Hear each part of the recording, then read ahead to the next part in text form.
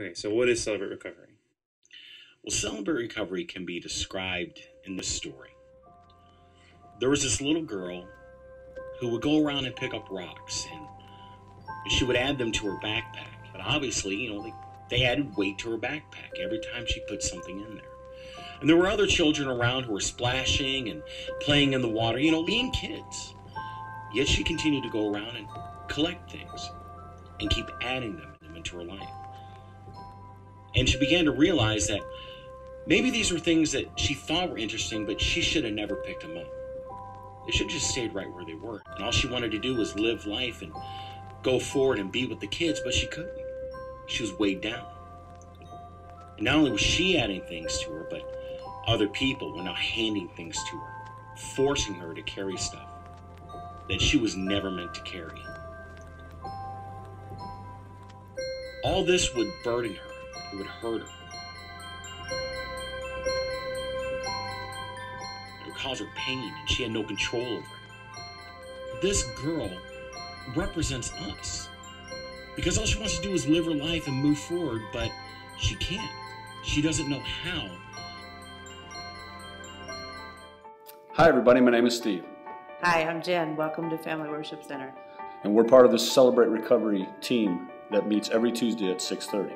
The reason I came was because I needed support. I needed to find some people that were like me, that had the same value system as me, that struggled like me. And I heard about Celebrate Recovery, and it really does work. Yeah. I think the one thing I love about Celebrate Recovery the most is that you find family, people with real issues that are looking for real solutions, who really find Jesus in the program. And every third Tuesday of the month we get together and we eat and we fellowship and we have a good time, and it is family, and I look forward to it more than anything. I think the thing that I want to tell everybody is it's very awkward the first time that you come. You feel out of place and you feel like, this isn't right for you, until about 3/4 of the way through it and you start to realize that you're at home. You can show up and you don't have to buy anything. You don't have to have materials.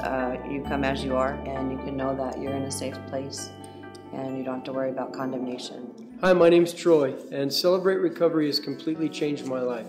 It gave me a sense of what family and the church should really look like.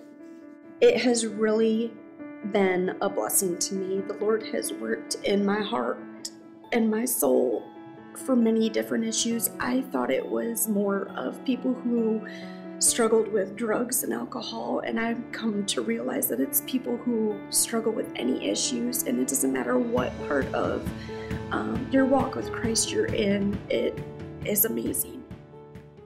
Recovery is because you need people to come alongside you to help you take that weight off, because we don't know how to take that off. We only know how to add things to our lives. We don't know how to remove them. We need help. And when that happens, there's this joy of freedom that comes over us, and we begin to run and move forward because we're no longer weighed down. And what Celebrate Recovery is, it's a ministry of reconciliation.